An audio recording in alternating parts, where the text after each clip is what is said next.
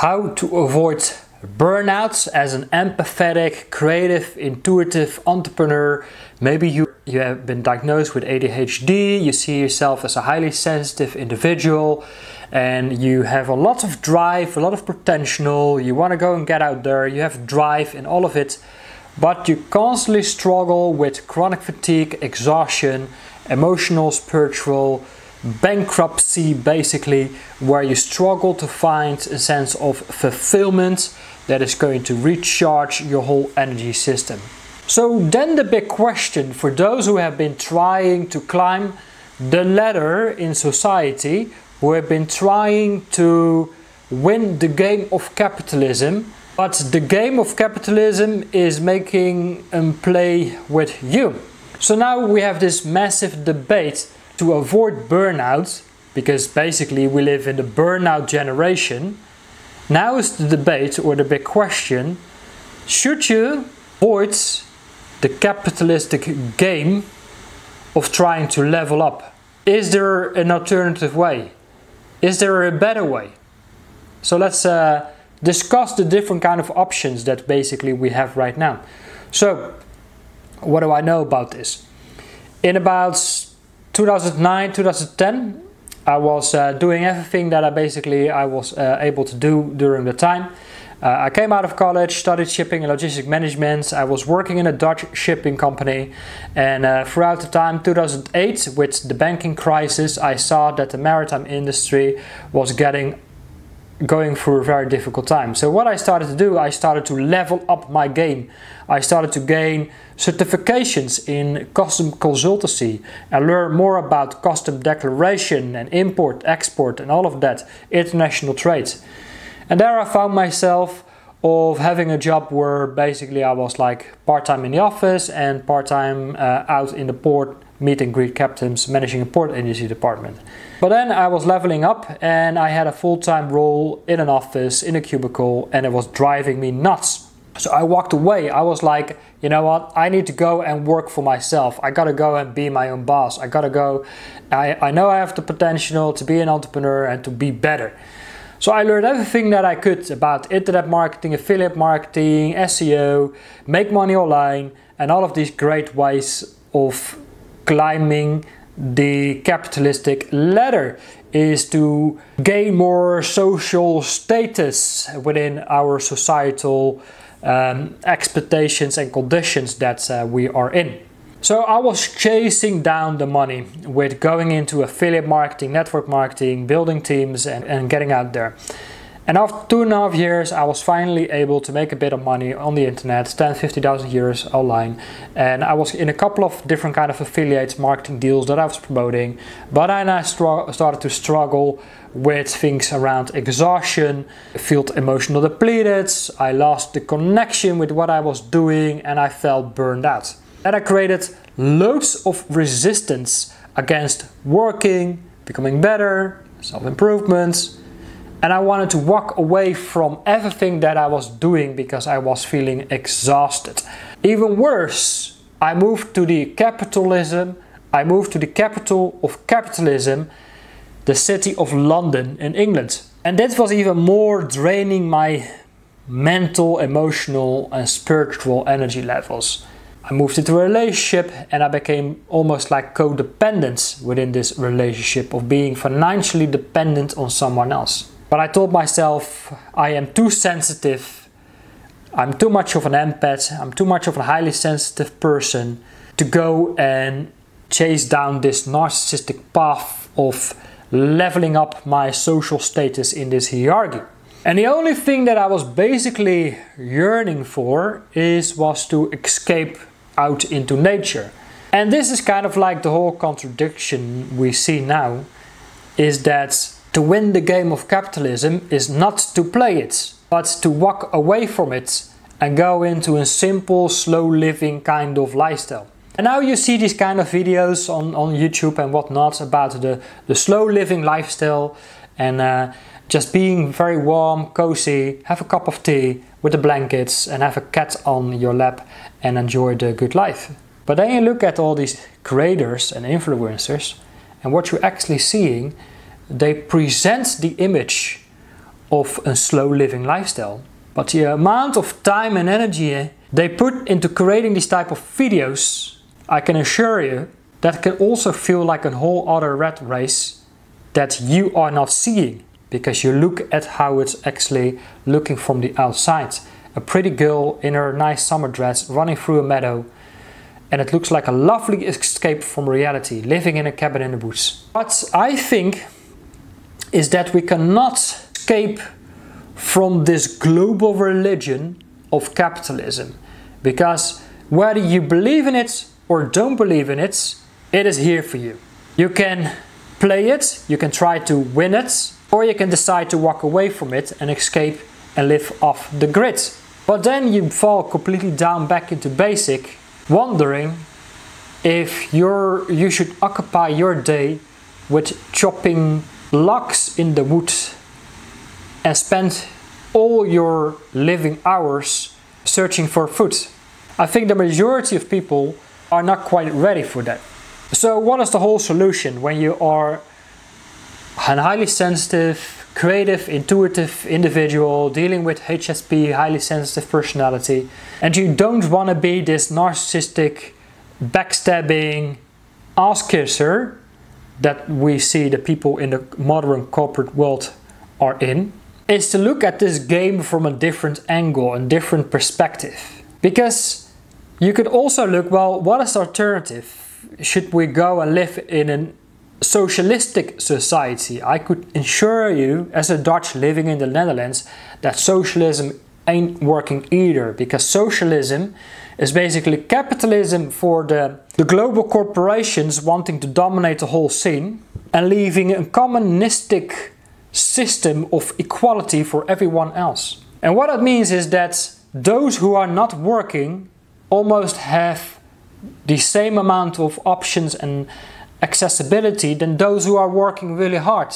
So you get this one part of the spectrum where loads of, let's say, single women having children who can basically live off of the social system the government have them in place and live off the government support. But we also have, of course, this mass immigration from people who think like, okay, so this is paradise.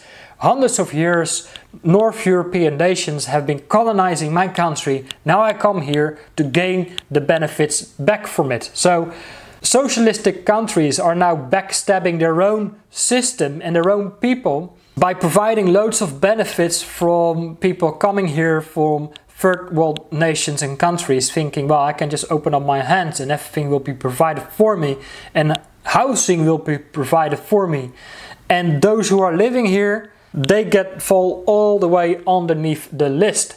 If you're working in a socialistic country, basically you're stuck. You have very little options and you have very little access. Because if you would have, let's say, just an above average salary, you don't get any access or options into social housing provided by the governments, who are cheaply priced. They are not really nice houses either. So you get on a waiting list where basically those who want to get access to a social housing have to be on a waiting list, and you are waiting and competing with maybe 4, 5, 1,000 other people. So you could be waiting for a house for maybe 5 or 10 years. And most of these social housing are being provided towards the immigration. Because the problem is of course, those who are living here see like working in a socialistic country, there's no benefits to gain here. So what I'm going to do is I'm going to work less. I'm going to work 3-4 days a week, because if I have a lower income, then I will be eligible to get access to a cheaper social housing. So less and less people are actually working, making contribution to society. And then the government is like, okay, so from who are we going to raise the taxes? And that is from everybody who is basically working. So everybody who is working for those who are not working. So if you have an entrepreneurial spirit and you want to improve and get better in life, you want to level up, it is absolutely bloody pointless. Because how more you earn, how more you give back to the socialistic system. Because capitalism is also like offering an opportunity for growth, personal developments, innovation. And what we're seeing here from, let's say, new developing countries like China and whatnot, they are providing new kind of innovations. Let's take like the modern car brands in China. They are completely going to dominate European and US markets, because the cars they are right now building, like Build Your Dream and Wang Yan and whatnot, I can't even pronounce these names. The kind of technological innovation, and although China might also be a little bit communistic, but it is like capitalism for the global corporations, they can innovate because of their cheap labor, and European markets, US markets can never compete with that. So they're completely going to dominate over our European and US markets, and we are going to buy their stuff. Why? Because it's cheaper, and maybe the innovation and the technology is much more advanced of what European car brands can create. So before going any further and deeper into this whole political, economical aspects, let's go and see how we stand here as highly sensitive, creative and intuitive entrepreneurs, empaths, who have been looking to our situation and what it is that we can do with it. First of all, what is leading to burnout in the first place? If I can look back to my own personal experience, it is because we want to fill up a void. And what we are trying to do in our external world is following this path of ass-kissing, backstabbing, narcissistic behavior that is further leading us further down into an individualistic lifestyle and isolation and loneliness, and we are trying to plaster up this void that exists within us. That is nothing more than we continue to live on this emotional dark age, and we are only trying to plaster up with a fake, inauthentic identity society has given to you. This is how you should be. It is kind of like we have been conditioned by a false intrinsic motivation. Hundreds of years ago, we had a different kind of extrinsic motivation. If you don't do X, Y, Z, you get punished. Think about the school system. It kind of still works like that, because the school system is based from values from our industrial revolution, of where we basically in the 18th and 19th century, and the school system is still based on that. That if you don't do X, Y, Z, you get punished. So it's an extrinsic motivation.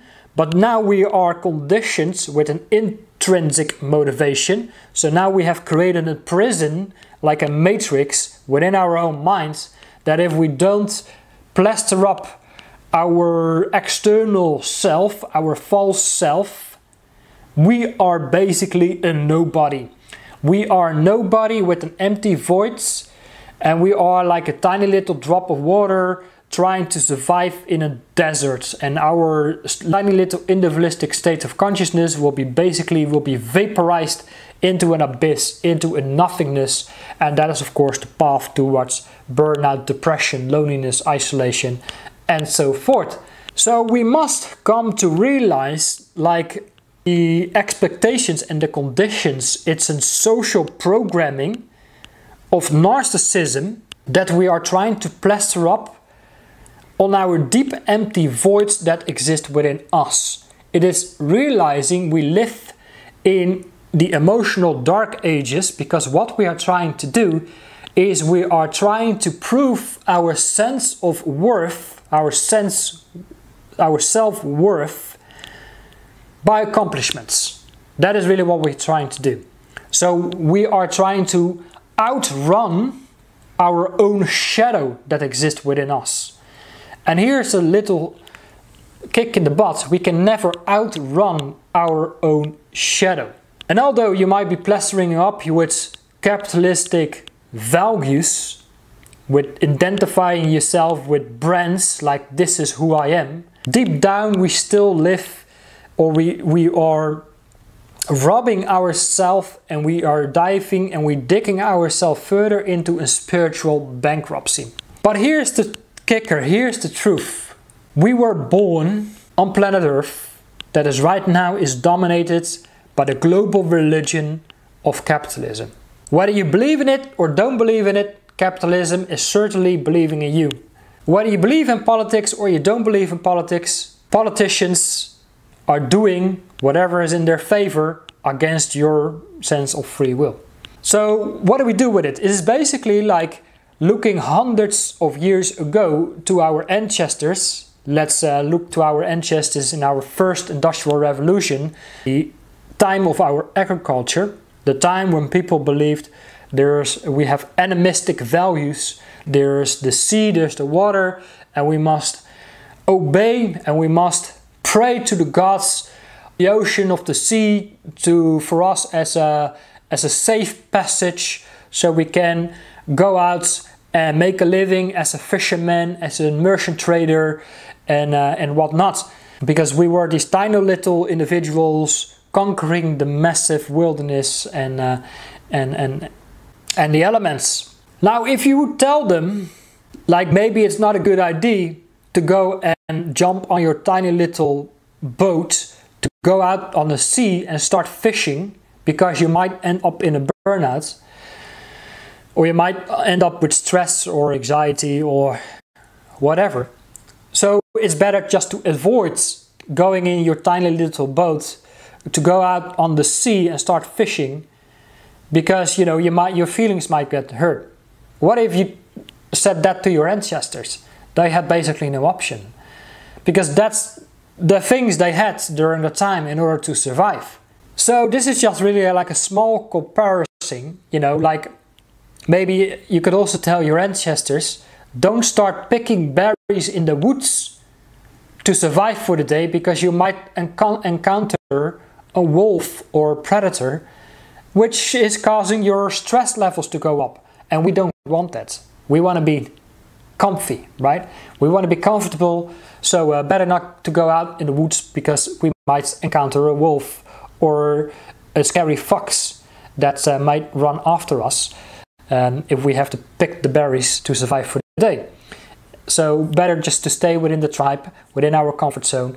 And but if you told your ancestors that, just stay in the tribe, be comfy, and don't do anything, because your stress levels might rise. You might be struggling with anxiety or burnout or depression.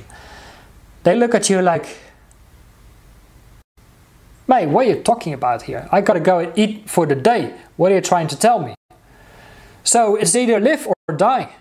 And I think right now that's the same kind of situation. But instead of staying within this survival state that the majority of people are living in, we are also now entering a new kind of phase, is where we can tune into a source of energy that can light up our fire so we don't burn out.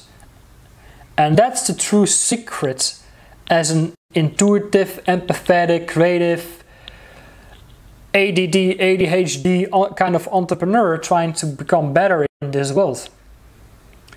And that is, of course, is to reconnect with your God-given purpose, your soul's mission, and not to do the things because society expects from you to do it because it's a social construct and conditioning.